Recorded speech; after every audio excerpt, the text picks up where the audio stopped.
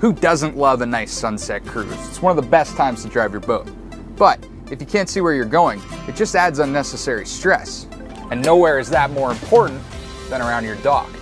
Nav lights on your boat can only get you so far, so today I'm going to install a set of solar underwater lights on our dock here. DockEdge's LED lights are great for lighting your docks, pathways, and railings, and they're designed to control light pollution by limiting lumen output and directing brighter lights downward, bright enough to light your way, but not too bright to bother your neighbors. The panoramic dock lights are great for a deck or a dock. They're weatherproof and durable, emitting 4 to 5 lumens for 8 hours on a full charge. These HD aluminum dock lights have a sleeker look with an aluminum matte finish and a tow-friendly design, and emit 5 lumens for 10 hours at a time. The ultra solar dock light can run for up to 20 hours on a full charge with 8 lumens of light emitted. For walkways and entrances, or any area that's tough to reach with wires, DockEdge's side mount lights are a great alternative.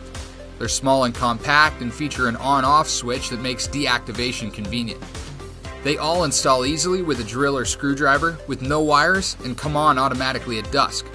For posts and other vertical surfaces, these mounted motion sensor lights are great. When motion's detected, they cast a 40 lumen white LED 3 meters for 15 seconds to light steps or walkways, and they install with just one screw. Now, the installation of these solar underwater lights is a little more involved, but they're an awesome addition to just about any dock or boathouse. The kit features 3 waterproof LED lights that emit up to 80 lumens with 7 colors on wiring to allow up to 24 feet between the lights. Plus a remote control to make them dance, heavy-duty mounting brackets for floating or stationary docks, and of course a large solar panel with an on-off switch. The first thing I did was figure out which light was on the longest wire and attach them to the arms that will attach to the dock. If you're doing that over the dock, put a towel down. Thank me later. So after charging the solar panel in the sun and testing each individual light to make sure they all work, what we want to do now is find a good spot for the solar panel. What we're looking for is somewhere that gets direct sunlight for the longest part of the day without a ton of foot traffic. And that's where we'll mount this bad boy.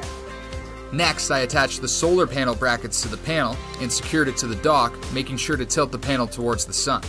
From there, you can secure the lights to the dock.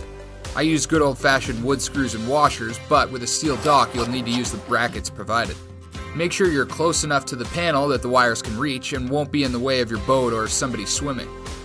Point the LEDs up towards the surface, connect the wires, hit the switch, and let there be light. You can cycle through all 7 colors or make them dance with the remote control included. A beautiful addition to help you enjoy those summer evenings even more.